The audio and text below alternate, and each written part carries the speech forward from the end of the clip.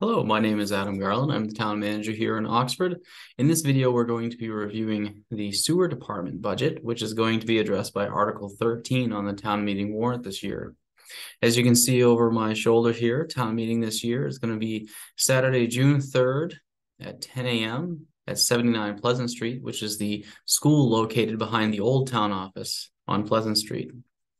So just as a couple of reminders, if you're interested in some backup information about town meeting or reference material, we have the town report, which is available online and also will be available at town meeting. It's also available in hard copy here at the town office. Just like we also have the handout that we do for town meeting that goes over each of the warrant articles, as well as the associated budgets attached to each.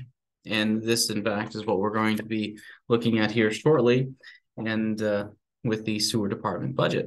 So with that being said, I'm going to do a screen share so you can see the sewer department budget along with me. So looking at the sewer department this year, we see a total department budget increase of $34,544, bringing the total sewer department budget to $406,081. So let's go ahead and scroll up here and take a look and see where these increases and changes are coming from.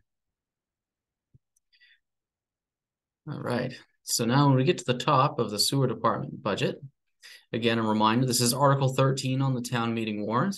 Excuse me. The first piece that we see is the regular payroll with an increase of $9,990, bringing the total line item to $123,811.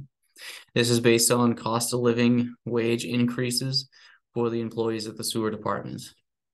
Also, we see overtime, which has increased by $255, bringing the overtime line to $2,755. Overtime for sewer department employees is used on times where they might get called in on their off hours to deal with an emergency or issue with the plant, or if they're held over again because of same issues or snowstorms and so forth. On-call sees an increase of $6,936, bringing the line to $10,936. So what the on-call line is, which is different than the overtime line, is that we 24 hours a day, 7 days a week, have to have an employee available to respond to issues at the plant that may arise. And how that is handled is on-call is paid 1 hour per day that the employee is on call. So if the employee is on call for the weekend, they would receive their on-call pay for Saturday and Sunday. If they are not called in or contacted, then they only get their 1 hour per day. If they are called in, they receive their 1 hour of call-in time, and then that's when the overtime would kick in as well. It would be to pay them for their actual time for coming in.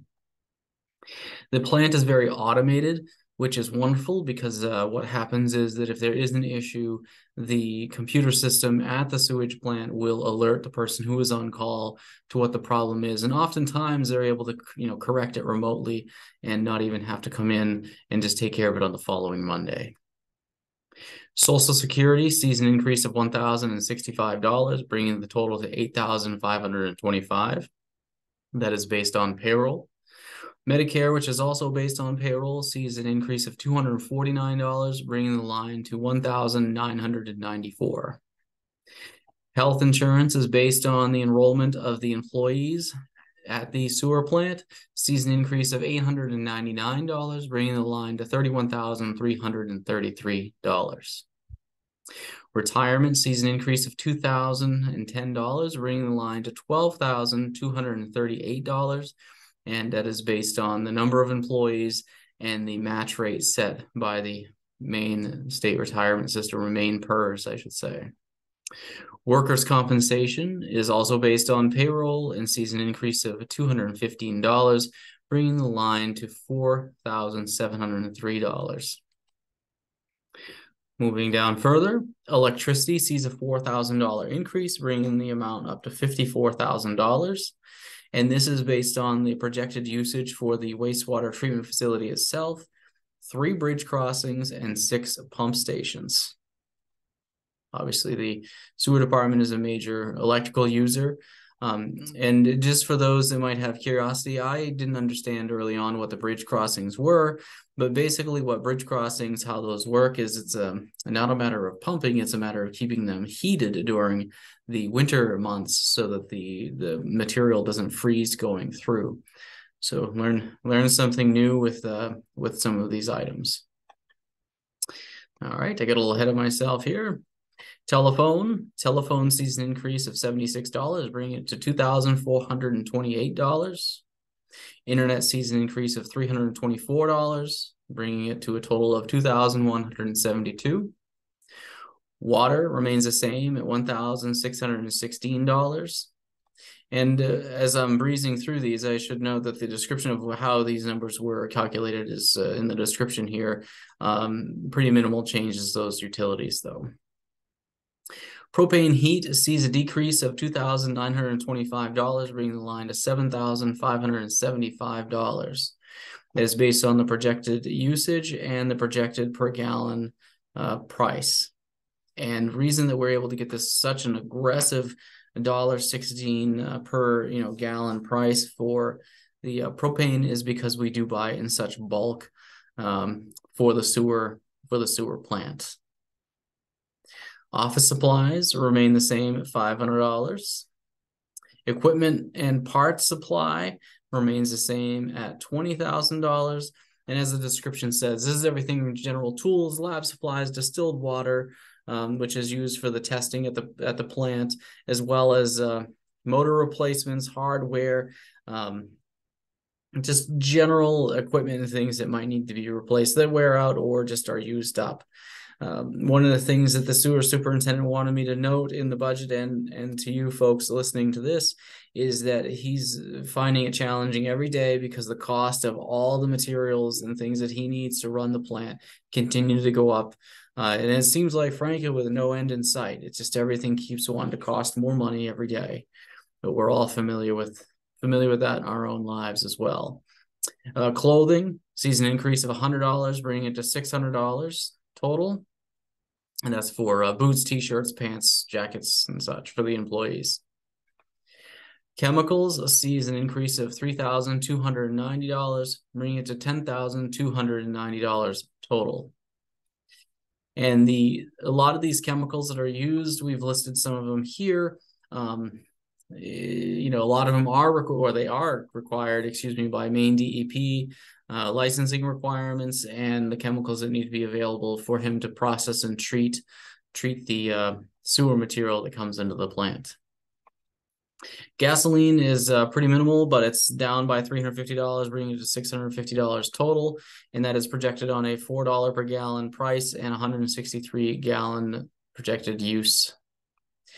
Diesel is up $960, bringing the total to $2,016.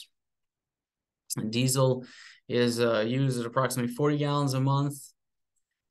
40 gallons a month, and it's used for the standby generator. It has to do its weekly exercise or testing. And the generator is only used for emergencies. So obviously we had an emergency where the power is out for 24, 48 hours, we would use a significant amount of fuel. But based on the projected amounts we have here, we're just seeing a $960 increase. Software, which is Microsoft Office licensing, remains the same at $100. Professional services sees an increase of $3,000, bringing the line to $25,000 total. As it notes over here, this is contracted lab work, which is about $12,000 a year.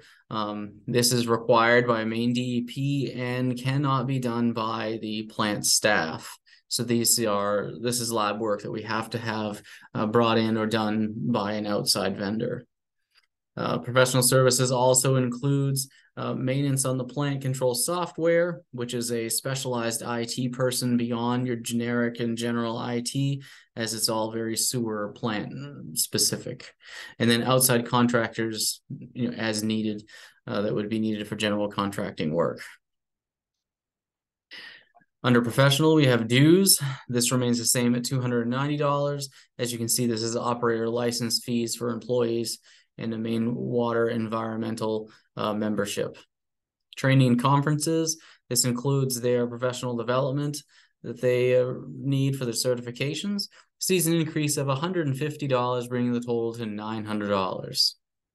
Mileage remains the same at $100. It's pretty minimal because they do have the pickup truck there that the sewer department has for use, as well as one of the electric vehicles that the town got through a leasing program through Efficiency Maine a couple of years ago. They have that for one more year as well.